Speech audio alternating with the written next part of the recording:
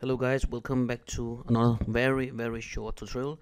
This is just a really quick overview of how to set up Arnold volumes. I keep getting these requests and I have to be honest, I'm still new to Arnold, so I'm still investigating myself, but I tell you what I know and what I learned. So this is just gonna show you the basic setup. So let's go in and fire up Fumefx. So I have this layout set up where I have Fumefx initial UI, but I also want my Arnold, so I choose FUMEFXARNOLD. So this is my basic setup. So we'll keep it very short. This is going to be it's not really a tutorial, it's just to show you how to do it. So basically I have my Fumefx grid here. Go in and scale it up. Go in and put in a simple source, scale that up. And I'm not really gonna play with too many settings in here. I'm just gonna go in to the Fumefx UI, and I only want to see smoke for this one. So let's go into the general tab and sorry, simulation, and we'll turn off fuel and smokes. That's okay. And let's get some the detail up here, and let's pump up the time scale to 1.6, and let's see. So everything looks pretty standard here. Just to make sure, so we're gonna see the smoke. So going into the let's go into the smoke and just give it a color here. Let's see, dark color like so.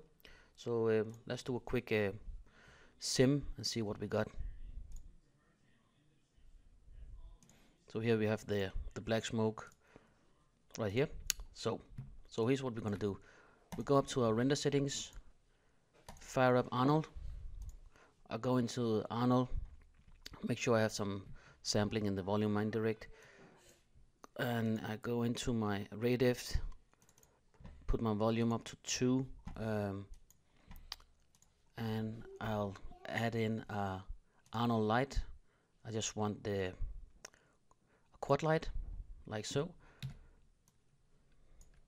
Maybe we can even turn it a little bit around like so, and let's see, we'll just create another one from this side, make it a little bit wider, and then so I have the 2 quad lights in here. And let's fire up the Arnold IPR so we can see what we have in here. And I'm guessing I have to bump up the intensity and the exposure. So now we start to see it in here. The same with this one. And what we want to do here is also sampling. Put that up, bump that up to 3. Do it with both of the lights up to 3. So here's the trick. You go into the Fumefx, to the general tab,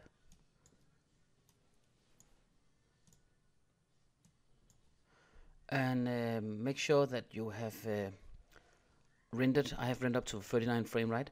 So in the general tab, you go down to your default paths. Here's where your sims will be saved out.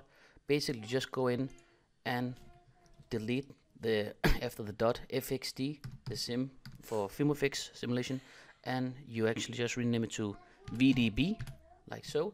And when you go down to the next line, it's gonna rename the other ones to VDB itself like so. So now it's named them VDBs, and then you go in and do another sim and stop. So now we have these VDB files, and if I go in to my Fumefx and let's see, cache, and then Fumefx VDBs, here I have them. So all these are VDB files. So what you do now is you go up to into the Arnold volume. We have that here. And then on Arnold volume, you're going to find the path. Let's see here, file path. make sure that OpenVDB is on, and then you can go into the file path, cache FUMEFXARNOLD, take the first one, open it. Now it's gonna sample it. Let's see what we have here. Scale, everything is set up. It's just gonna go in and sample it. And while I do that, we can actually, let's take a quick render out here. Let's pause this and make a render here. So basically you have to play with the light settings, but this just basically gives you the OpenVDB files inside Arnold. So I just need to fine tune it a little bit more, play with the settings.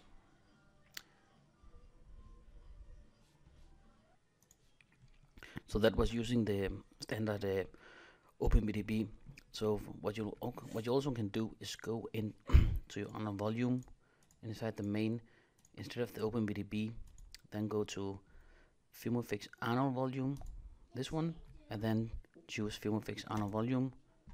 Use channels, I bump up to 1, and then for the path, make sure that the cache name, you choose the cache name where you have your folder, with your default folder we saw before, where you have cached out your simulation, and you did that in here on the Fumefx, and in the general tab you go down to default.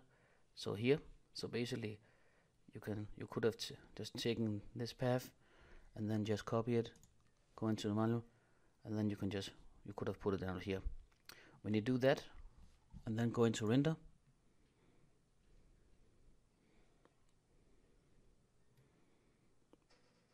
so now we're starting to see the Arnold volumes, and here you basically from here you just need to play with lighting, settings, and so on. I will come up with another tutorial soon with a more detail when I get more acquainted with this fantastic render machine. So thank you guys. I hope that you find this useful. Please subscribe and leave a comment. Bye.